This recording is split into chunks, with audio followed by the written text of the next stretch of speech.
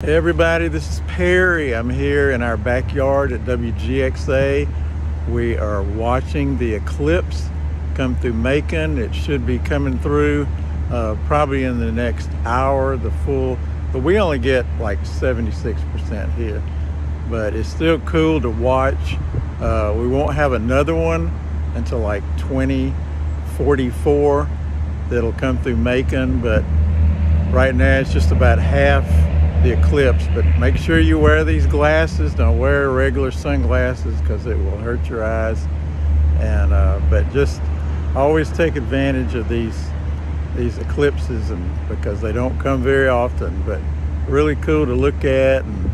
And I can't remember it coming across the country like this in a long time. But anyway, we are live streaming it, and it's a cool thing to watch.